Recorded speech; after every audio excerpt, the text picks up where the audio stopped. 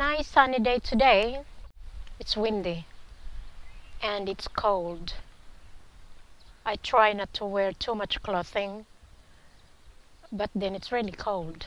So today is my gardening day since we're all stuck in the house. We'll be doing a lot of seedlings today, a lot of sowing. We'll be doing the village garden as well to tidy up. Come and garden with me.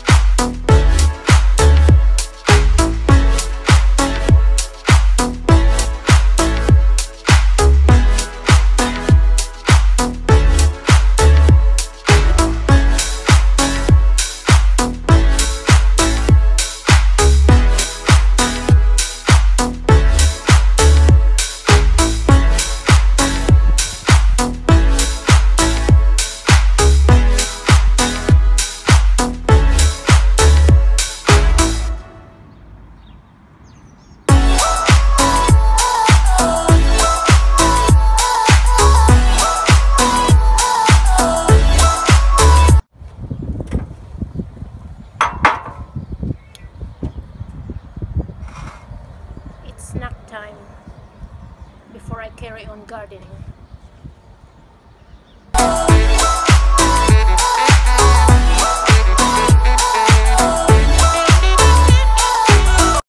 Ito ang area ng aking mga herbs. Ito ay Italian parsley. It's about to flower. So I need to trim off the flower bits para magamit ko siya. I use a lot of herbs in my cooking. Ito ay curly parsley. Then this one is chocolate mint. I've got oregano here. Chives. This one is parsley as well. So this all parsley from last year are all chives. This one is a lemon balm. I love the smell of lemon balm. Oh, it's really nice. Smells gorgeous. It's good for making tea.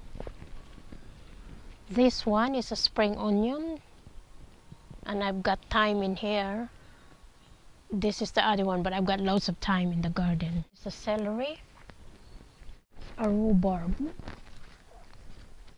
It's a new one. Sections in here, I just planted spinach earlier. Hindi na ako nag-video kasi mahangin eh. Laging nililipad ang aking camera. So I planted a spinach here today. Then ito empty pa to, but this is for my potatoes. Hindi pa oras magtanim ng potato unless ilalagay mo sa greenhouse, but my greenhouse is almost full and I've only got a small greenhouse. So, and these are strawberries. I've got loads of strawberries in my garden. Strawberries everywhere. You can freeze strawberries. This one here I planted this today as well. I planted this earlier. This is my carrots. Our friend gave me this tub and it's really handy. He gave it to me on time just when I needed it. So thanks to him. And more of strawberries in here. So these are all strawberries. This one I've got birch tree. This is from the village. Usually in the village is we swap. We swap, or you know, if you want to give something, just put it outside the post box, and then people will come and get. And then if you have some in your garden, you of course maglalagay ka rin doon. So it's give and take, which is very good. Ito naman, I grew this from seeds. This plant is expensive if you buy it in the nursery. So this plant called sarcococo. It's an evergreen type of plant, and it's when it flowers, the flowers really smells nice. The berries, birds loves them. So some of this, I will be planting this in at the front house if I still have enough space. The rest can go in the village. I will give it to whoever wants it. Aww. This is my rhubarb. I'm going to harvest rhubarb so that I can make a rhubarb crumble or a rhubarb pie. Rhubarb and apple pie is really good. I need to harvest, pero it's about to flower. Look, this is a flower. I need to get rid of this kasi it's taking up the energy. So I need to take this off. Ayan. I-harvest ko na to.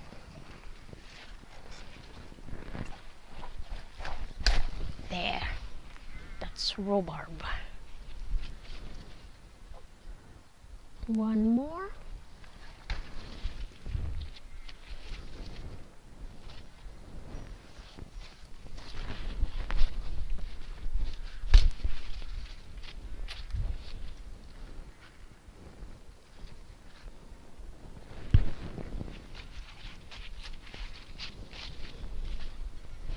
The rest I can harvest it later. I need to top up soil in here.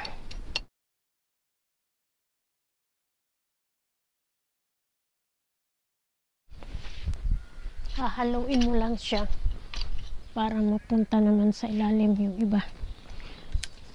Hindi ko na tinanggal itong bamboo.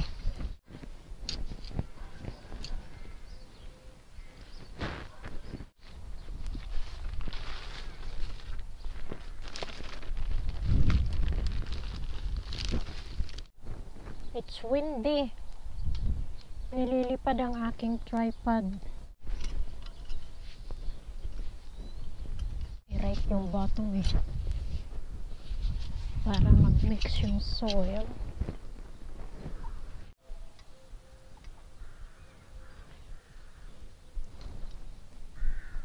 Okay, i-update ko kayo sa aking mga seedlings inside my greenhouse.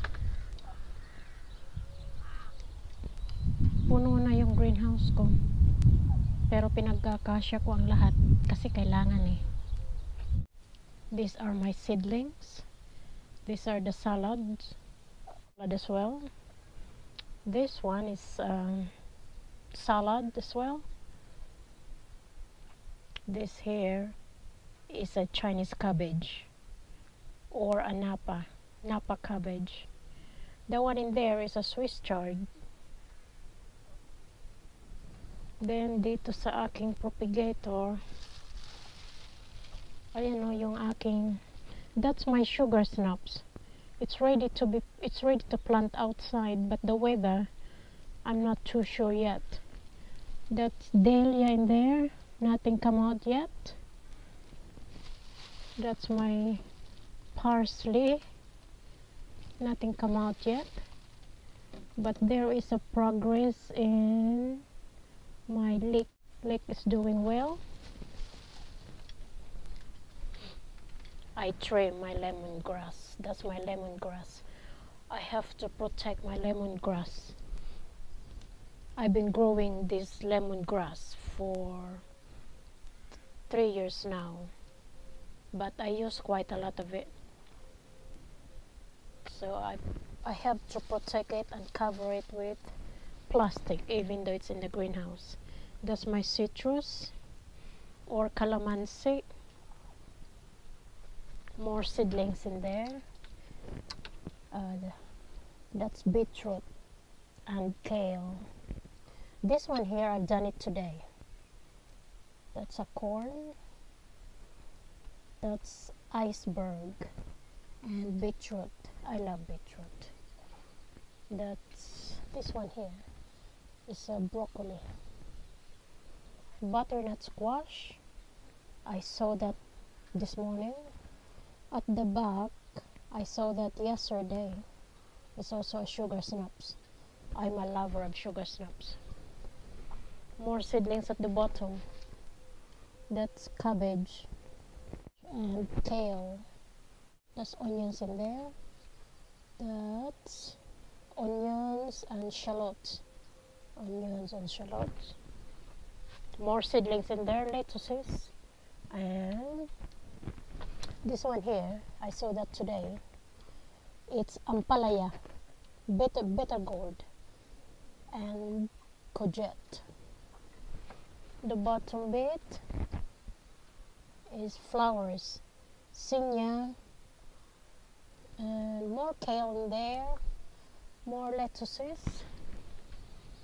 And these are the plants from last year, overwintering plants. These are the potatoes ready to plant, but I cannot plant it yet.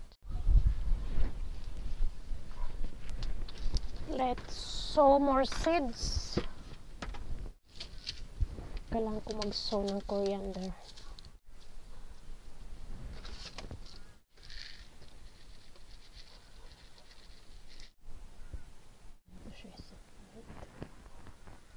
Last na to, so I need to buy more seeds.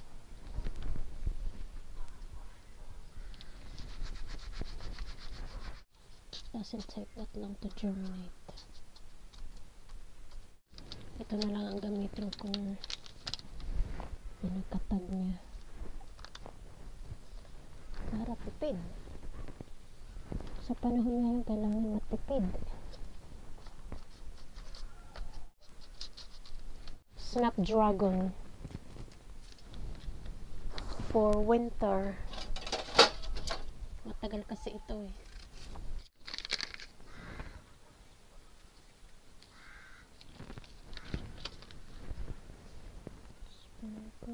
Marami pala siya.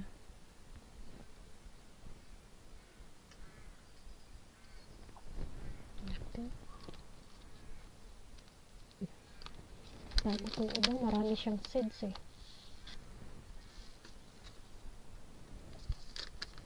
Bago for next year. Okay, just cover it.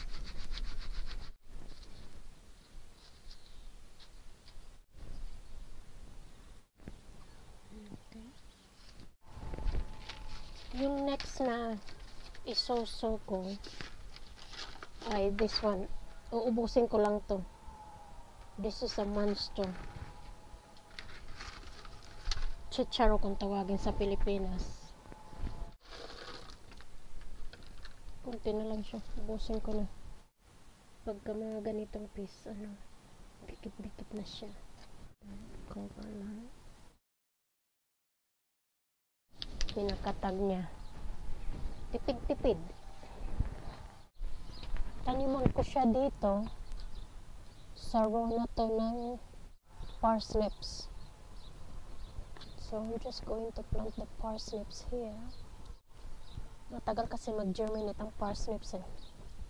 It will take weeks and weeks.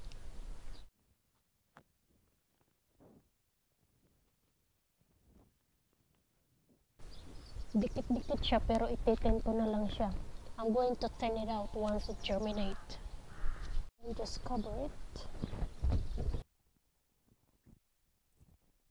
Ito ang matagal mag-germinate.